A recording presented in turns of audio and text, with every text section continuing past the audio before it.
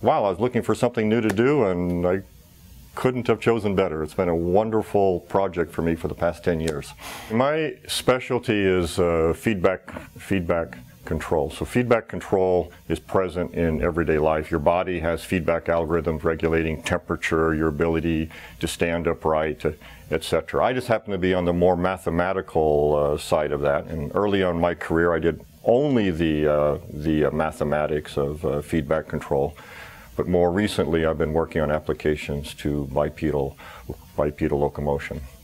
Well, we've been working on Mabel for 5 to 6 years now. We started planning Mabel in 2005, roughly. Mabel is quite mature. We've got running achieved. We can walk over all sorts of crazy obstacles.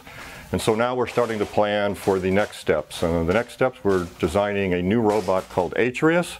It'll be 3D. It will not have to be supported by a bar like Mabel is. In principle, it'll be able to go out and walk on the diag up and down the steps at Lurie.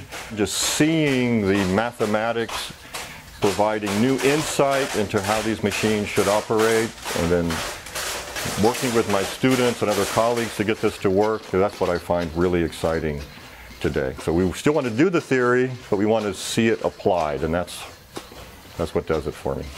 You know, there's so many aspects to being a faculty member at Michigan, working with students, planning new research activities, providing service to the department and nation, etc. All of them are fun. I mean, I think all faculty are attracted to almost all aspects of that. Myself, I really enjoy teaching undergraduate courses. It's fun when you're introducing students to ideas for the very first time. There's just something, I don't know,